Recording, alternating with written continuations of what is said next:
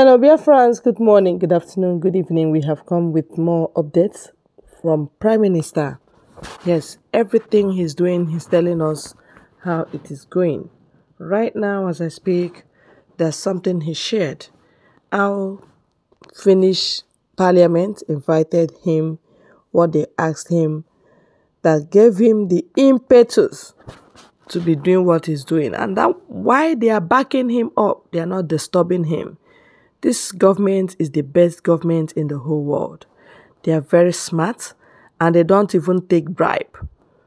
They did not allow Nigeria, according to them, to, dent their image.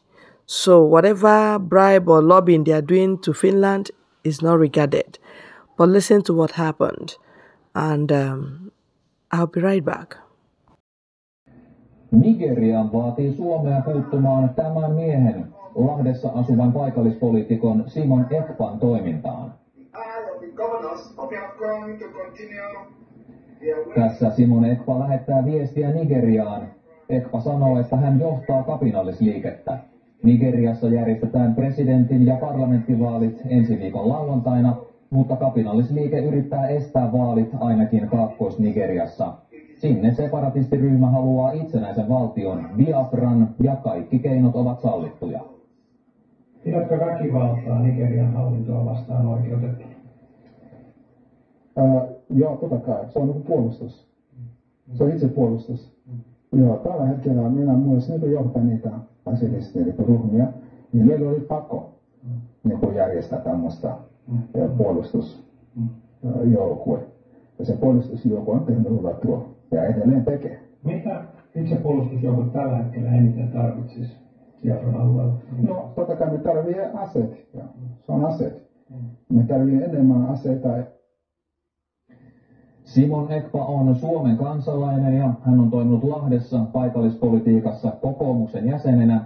Ekpa on alun perin kotoisin Nigeriasta, missä hän vaikuttaa maan kaakkoisosassa sijaitsevan Biafran itsenäistymisen puolesta. Biafra on koko tämä kartalla väritetty ala kokonaisuudessaan ja Simon Ekpan ilmeisesti johtamat joukot toimivat täällä 5 osavaltion alueella, jotka on merkitty karttaan keltaisella. Ekpa sanoo, että hän johtaa myös aseellista toimintaa. Separatisteja on syytetty väkivallasta myös siviilejä vastaan. Tärkein vastarinnan keino ovat Ekpan separatistien nimissä julistamat ulkonaliikkumiskiellot, eli asukkaat komennetaan pysymään kotonaan. Afrikan kirjeenvaihtajamme kävi Nigeriassa katsomassa, miten käskyjä noudatetaan. Tätä elokuussa näyttää maanantai-aamuna, kun pitäisi olla vilkkainen viikon alku menossa. Joitakuita ihmisiä on liikkeellä, mutta kaupat ovat suljettuja, koulut ovat suljettuja, pankit ovat suljettuja. Ja suurin osa ihmisistä täällä noudattaa Suomen Lahdesta annettua kehotusta tai määräystä pysyä kotona. Just watch and hear the news. Thank you. I'm aware of that. I just wanted them to hear from you. Thank you, my brother. Thank you. Good evening, the Prime Minister. Thank you very much. We are very much around with you. We support what you are doing to Biafrans. This is you might decide to answer this question, or you might not answer it. It's just a kind of internal security. I know exactly the answer, but if you will try to make it very clear to Biafrans. We have established a police force as well, which I knew very much well. That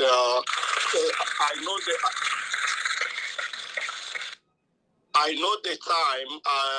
The time. That's what as I said. I know the question. I know the answer. But if you can make it more clear, that when people are saying that now that the internal security, that due to our military are being protected after the military, internal security, the police force supposed to be helping in maintaining peace and crimes internally. Can you explain to them the reason and when actually that bringing up the police force now might bring a kind of internal conflict? So thank you, Prime Minister.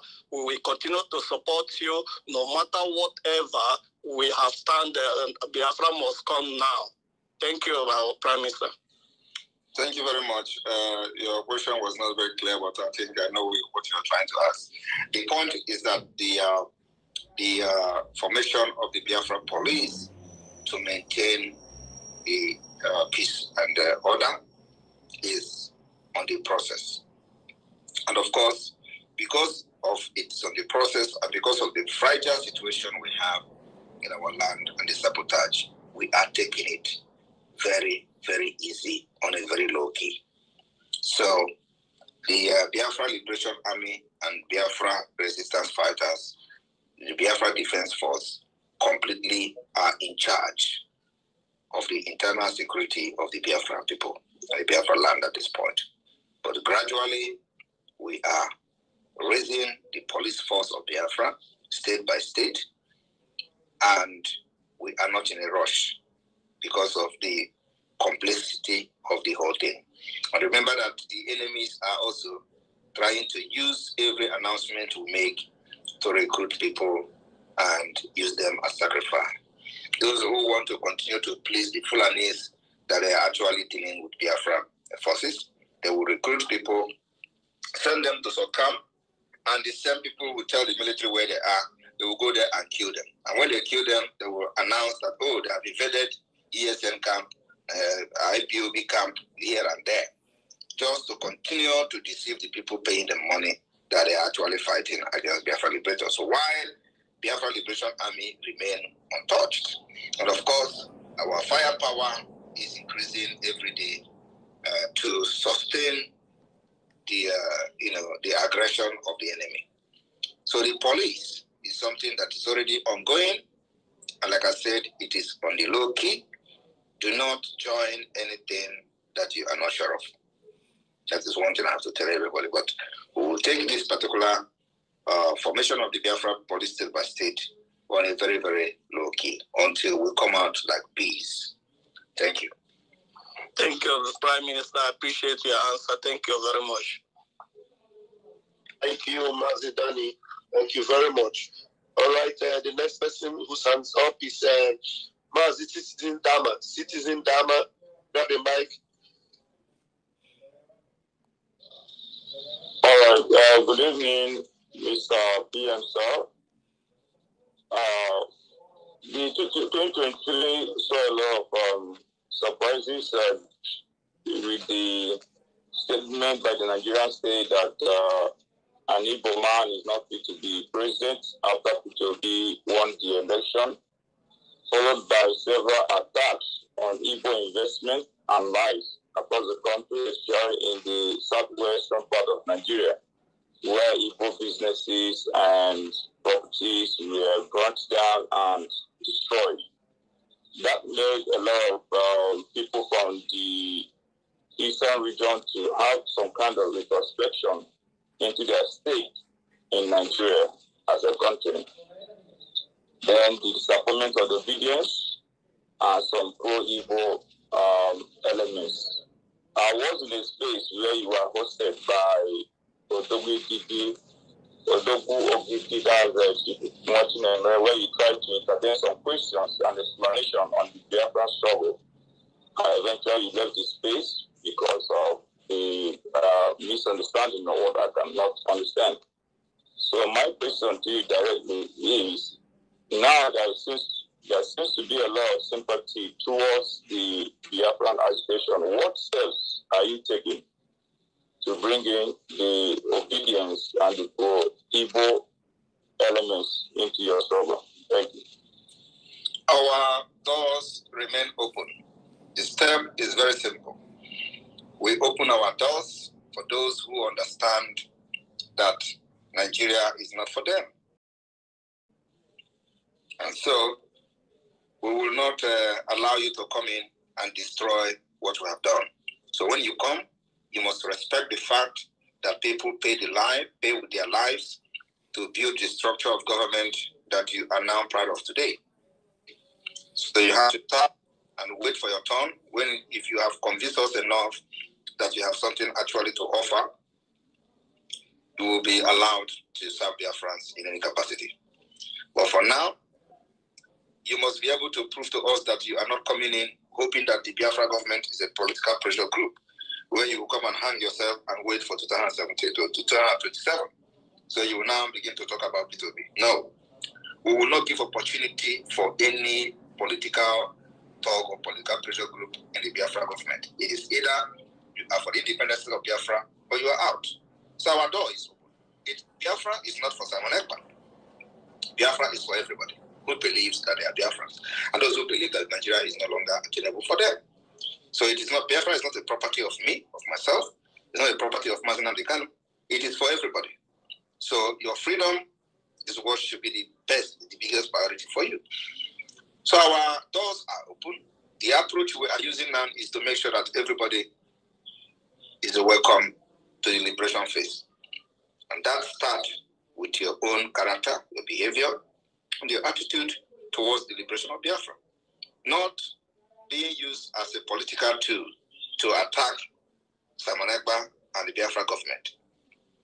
Not being used as a political tool to claim that Simon Ekpa is bringing insecurity. Like I am happy for one of them that came here to talk about whether we are using violence, and everybody knows who is bringing violence. The history of how Nigeria brought violence to Biafra land is there. What we did now is to say that you can't kill us again, and we'll pick up arms to defend ourselves. And they turn around to say we are the one who bring violence to the southeast. But they have forgotten when they were killing people carrying flag. Not only that they have killed Biafrans, they also killed those who believe in Nigeria. The Lucky Tollgate shooting is still fresh in our brain. They were carrying Nigeria flag.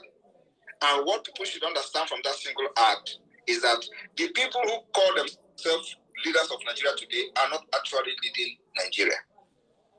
They have something else they are fighting for, not about Nigeria. And that's what many people don't understand. And that particular thing they are fighting has manifested. It's called the Islamic State. That's why they will give order. This man who is the president now actually was the one spearheaded the killing of Nigerians in Lekki Tollgate. They were carrying Nigeria flag. They say, I'm going to use a very vulgar word. They say, fuck Nigeria. Kill them. That is what it means. So it is not like they actually like Nigeria. The man who is now the president also said in 1997 that he doesn't believe in Nigeria. So ask him, what did he believe in then if he doesn't believe in Nigeria and today he's the Nigerian president? What exactly did he believe in? It is nothing else than Islamic State. But let me also say it that he is not a Nigerian. I have been saying it. He is not from the Niger area. He's not a Yoruba man. I've said it several times. He is from Guinea. This man called Tinubu is from Guinea. Now, the entire Yoruba people will come on social media and shout who is Tinubu. Well, nobody is summoning courage to investigate. I said it. I have evidence of him being a Guinea man.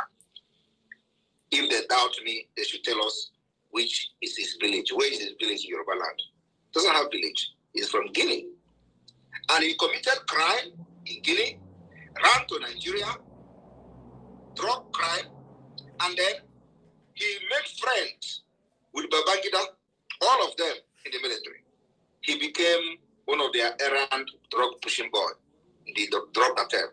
Many of you do not understand that during the military rule in Nigeria, it was all about drug pushing. Babangida was the biggest cartel capone in Nigerian history. Many Igbo people that got rich today were part of the drug syndicate of IBB. Many people don't know. We have some of them even in my place who were the errand drug pushing boy to this military men. They were having free passage at the Murtala Mohammed airport. Once they pass, nobody checked them. They go with cocaine to the United States. That was where this man, Tinubu, was pushing his own cocaine in the United States.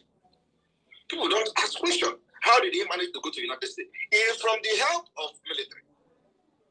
The generals back then, this military you see today, this Babangida you see today, Babangida was the leader of the drug cartel in the entire West Africa. And he came to Nigeria, made friends with them. One of the deals is to cover him. They registered him in Lagos, and that was how Tinubu became a Lagosian. I am telling you the fact. He made them who they are. They made him who he is today. And he became a Lagosian.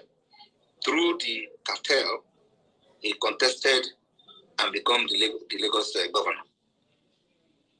Remember that he was once in exile. He ran to exile.